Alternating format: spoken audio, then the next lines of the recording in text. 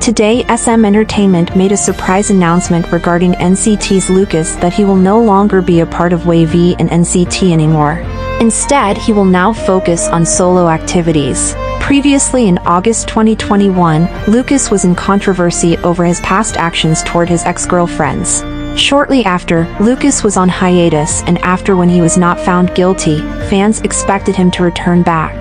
But as usual, we failed to protect one more idol. But whatever Lucas will do, true fans will still support him. What do you think? Was it Lucas' decision or did SM force him to leave the group?